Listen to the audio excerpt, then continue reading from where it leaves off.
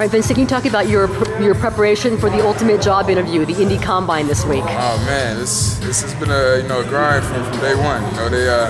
Our trainers here, they know the expectations. They know what's needed to get you to where you need to be. And from day one, that's what it's all about. We come out here, we work 6 days a week, working combine specific drills, weightlifting, speed training. We do all that stuff to make sure we're ready on that big day. I'm looking at the list of the things that they're going to put you and all the other players through: the 40-yard dash, bench press, vertical jump, the broad jump, the 3-cone drill, the shuttle run. Which of those things is most challenging for you to go and prepare for? I say the 40. The 40? Everything has to be right on that 40-yard dash. You definitely have to have your start. After your 20-yard, your explosion, and all that.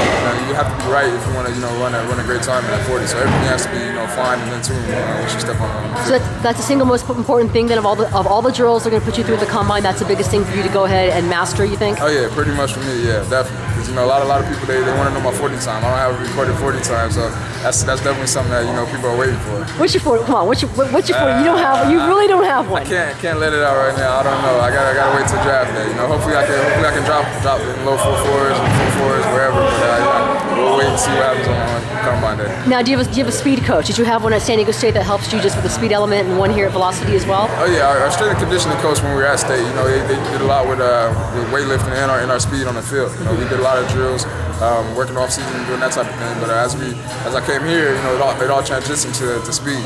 They focused mainly on bench press and a couple core lifts, but we definitely take care of the speed factor. We do a lot of drills with agility explosions, off your 10-yard burst, and just make sure that your form is right so that you can run as fast as you can. Now, when I did my research for coming out to meet Vincent Brown, I'm reading about Vincent Brown's Senior Bowl and how you really opened some eyes. And some of the headlines were, wow, who is this guy? Who is Vincent Brown? I'm guessing a lot of people didn't have exposure to watching some of your games at San Diego State. Yeah, it was good for me. I was happy to be able to represent my school. Because a lot of people they didn't see us on TV a lot this year, and we didn't have that much coverage. But we were trying to open some eyes.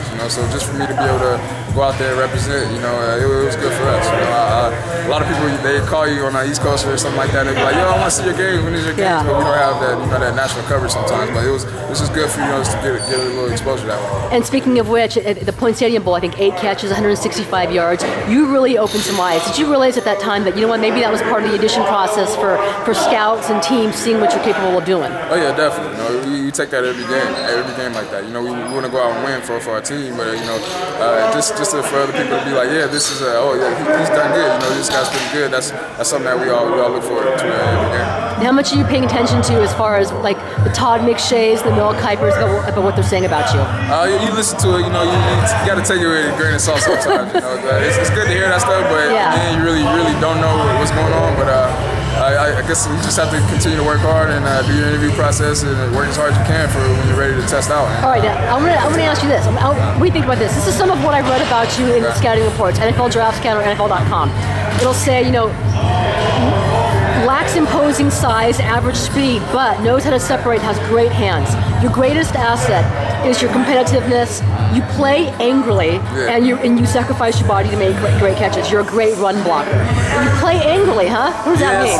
It's kind of like a chip on my shoulder type of thing, because a lot of people they say, oh, you're a smaller receiver, you're not as big, you're not as fast, and they try bully you that type of way. So you definitely got to step out on the field and let them know, I can play with you guys. I can run with the big schools. We can run with these people who say they're better than us. So I guess that's where it comes from. So and how do you make up for that? How do you make up for that part, that supposed deficiency as far as the size? Just going out and making big plays. Just playing the game. Doing my job, doing what I have to do. To help my team win. It's a lot of fun when you're out there and they say it's like that. They say, oh, we're better than you. You're smaller, and then you go out and make a big play on them. So I guess that's how I counteract that. Now, are you ready for the psych test, psychological test, the Wonder Lick? How are you preparing for that?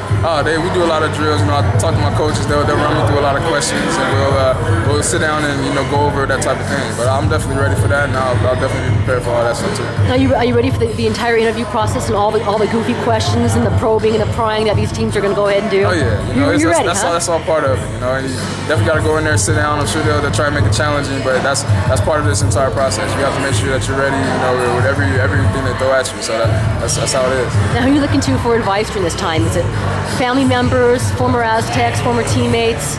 Who do you go to at this point? Definitely my coaches and also a lot of former Aztecs. You know, a lot of people that's been through the process from school. They'll give me a call and be like, sit down and be like, this is how it's going to be, and this is what to expect. You know, I just met with Kevin O'Connell not too long ago. He sat down with me. We just had a little, talk about all that stuff, and he's been through the process, so I can, understand, some of the stuff he's talking about. And he's just like, this is what you expect. Don't trip too much about it. Just go in and do what you have to do, and then that's how I look at it. Are you a little bit nervous, or you're in a good place right now as you get ready? I feel like I'm in a good place. We prepare so hard, every day. So it's not really a matter of being nervous. You just have to go out and make sure you go out and take care of your business and do your job. All right. Well, good luck to you, and we'll all be watching. I'll see you in Indy Friday. Appreciate it. All right. Thanks, Vincent.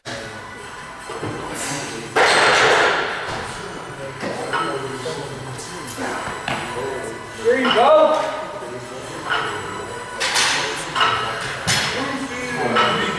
Volleyball player, bro.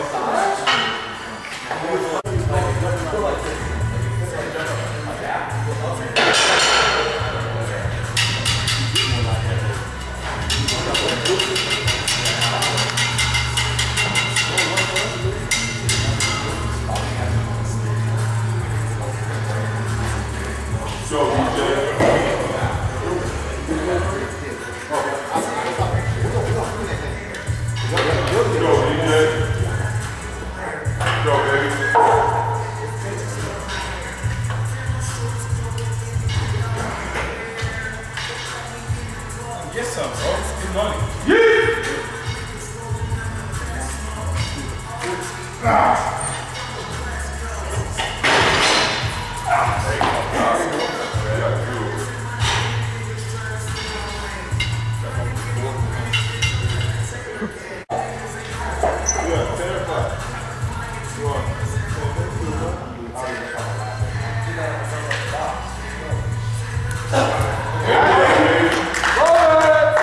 Long hand fingers. Oh, okay. Is that 40? Oh, yeah.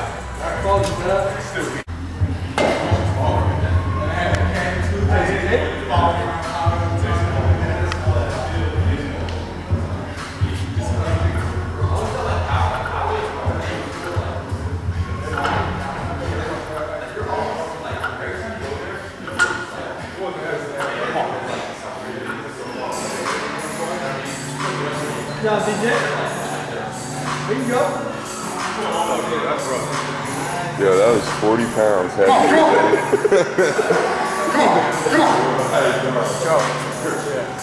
You got it, come on, you got it, come on!